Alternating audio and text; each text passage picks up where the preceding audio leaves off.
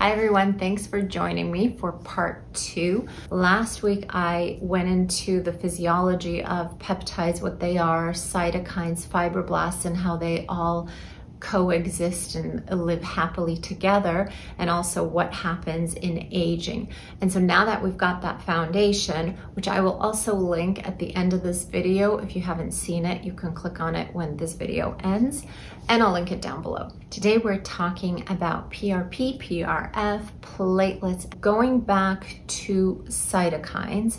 These are the peptides that are part of the immune response and also kind of like the soldiers distributed throughout the entire body and practically all the cells of the body, just making sure that everything is doing fine. Platelets also have a lot of cytokines, they have growth factors.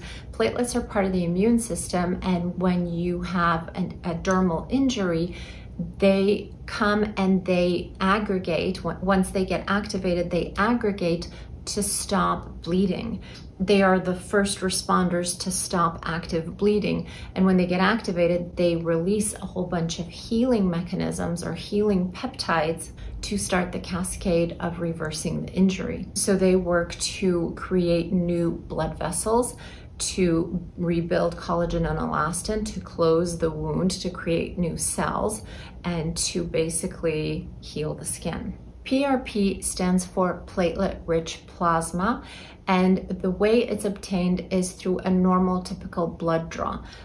Blood is drawn into a tube, which is then spun down, and so the heavy red blood cells settle to the bottom, and there's a buffy coat in the tube that should have, if it's spun correctly, it should have a concentration that's 6 to 8 times higher than the concentration of platelets floating around in your bloodstream. And those platelets, when they get activated, will release growth factors and interleukins and cytokines. In other words, a whole bunch of peptides that are going to promote healing. As I mentioned in the previous video, our fibroblasts get a little bit senescent or lazy as we age. And in the same or similar fashion as we age, our platelets have less of these cytokines, are less active, less responsive, and the response is just not as awesome as it is in teenagers and children. So the older we are, if we do a treatment like PRP or PRF, we're not going to get quite the same hit of cytokines and growth factors and healing peptides as someone who is in their 30s or in their 20s or in their teens. So that's something to keep in mind. It's always going to be more. It's always going to be about 6 to 7 times what the normal concentration in your bloodstream is, but it will be less than someone who's a lot younger. You may have also heard of PRF or platelet-rich fibrin, and that is spun down slower. The concept is the same. It's a blood draw into a tube, which is then spun down, but much more slowly. Now, the thought behind PRF, what I've heard people who really love it, is that it releases these cytokines and peptides and growth factors slowly over time. When PRF is used, it's partially clotted. It's more of a gelatinous substance. That's why the injector has about 10 minutes to use it before it gets really difficult to use.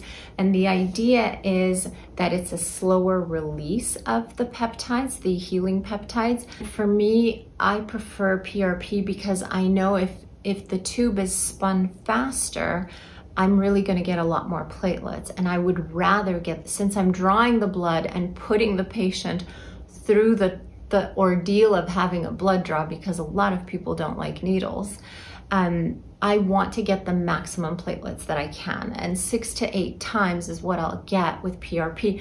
If it's spun down slower, you're going to get less platelets. So for me personally, I prefer PRP. Just to reiterate, PRP and PRF are using natural peptides and growth factors from your body put back into your body. So that's why I always say this is a great treatment for people who want to anti-age but choose the most natural treatments available. I hope this gives you a really good understanding of peptides, growth factors, and all the treatments we do. Oh, I didn't mention microneedling. So The only reason I want to mention microneedling is because microneedling does cause this trauma to the skin. So our skin has to start the healing process. And then if we apply PRP topically, then it basically helps the skin heal quicker. The redness goes away more quickly, and our skin just heals more quickly and feels comfortable more quickly, and we get much better healing results. The one thing I will say is I think that if doing PRP, microneedling is better if it's set to a more superficial setting, because the way I think of it is if the channels, you have 3 million channels in your face, if those channels are bleeding, how is anything going to absorb in? They're going to bleed, and then they're going to clot and close shut. So if the microneedles don't go as deep, they actually create channels that are just open. And that way, when you apply the topical PRP, it has a place to sink in and to go.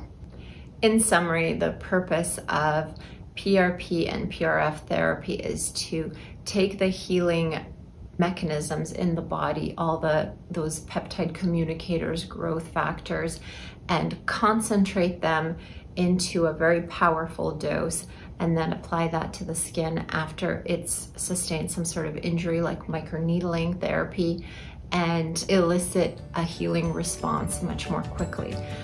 Next time we're talking about exosomes. So I hope you enjoyed this. Drop any questions if you have any, and I'll see you next time.